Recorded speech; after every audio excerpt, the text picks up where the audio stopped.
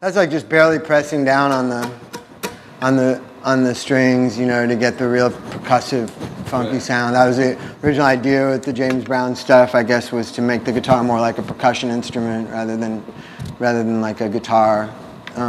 So it's basically just not holding, just barely pressing down, kind of making it so it just makes more of a percussive noise, so you just don't press down all the way. For me, that kind of playing has everything to do with just making sure that your right hand can just be really precise with stuff like that and just be really deep in the groove.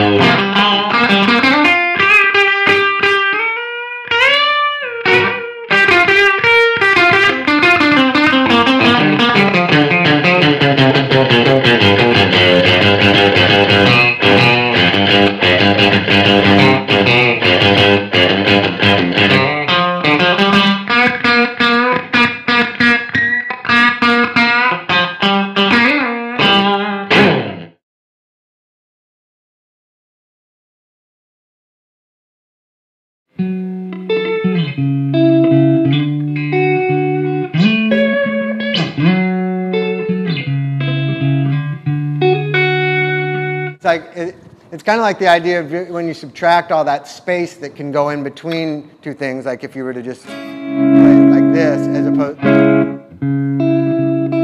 it just creates this dimension to it, because then you've got a high thing and a low thing, and it's basically like two things rather than just playing a chord, which makes it just like one thing. So it was a good way to play acoustic guitar and to be able to kind of improvise with myself, because I could kind of send my head in two directions at once, you know. Like an example of like improvising with that kind of thing, what you can get into, like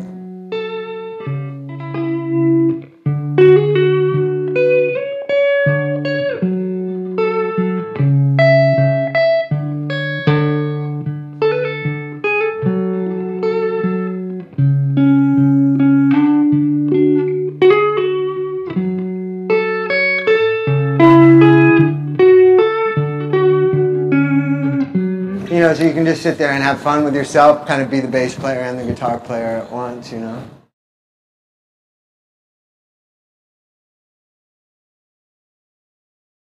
Well, you can't forget that it's all about playing music. It's not about what you can show people that you can do with a piece of wood in your hands that had strings on it. Like the idea is to make sounds that are good, and in music, that's really so much about the relationships between the different things. So like for me, like if I'm sitting at home studying a particular guitar solo, it's not enough for me to just learn the solo. I have to make sure I understand the relationship between the notes that the lead player is playing and the chords that are being played behind it, or the bass line that's being played behind it. And I think that the fact that I take that approach to it comes out a lot in my soloing, because I'm often really absorbed in what the bass and the drums are doing, and I'm really thinking about trying to create dimension and relationship to that. You know, I'm not thinking in terms of just, oh good, they're giving me a blank canvas, now I can go crazy over it. Like it's more like constant interaction with the other people playing, and you know, it's and I guess on this album, like it was really important to me to have to do a lot of speeding up and slowing down, and a lot of people play sort of straight up and down, and there's like an invisible, like if a song's tempo is like this, there's like a 16th note grid that's invisible that,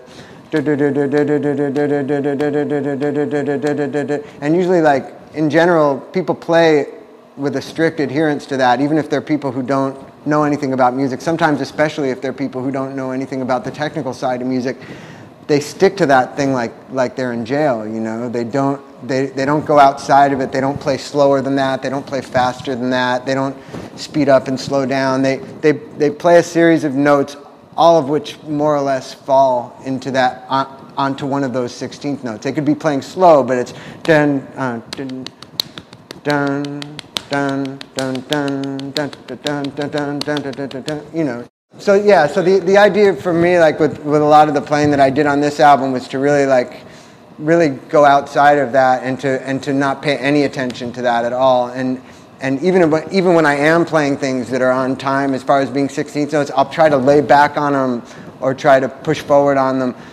And if I'm doubling a guitar, I don't try to double it exactly. I like to have, like on that thing on Danny California where it's going. If you listen, the one on the right is playing. I think it's.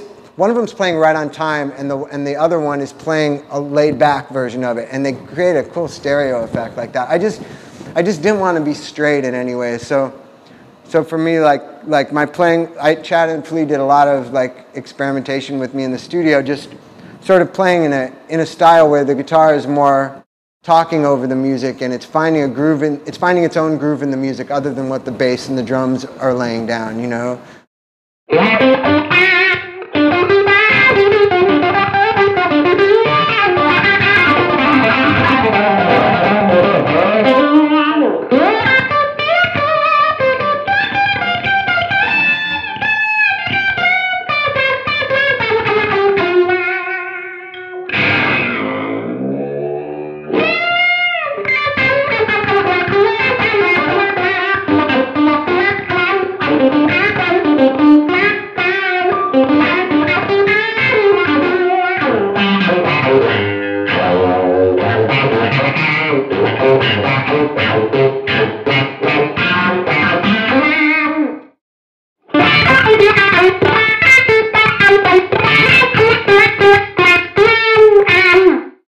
Like making sure you're just stretching time out and making time go faster, making time go slower, just playing games with it all the time, and just trying to like twist everything around and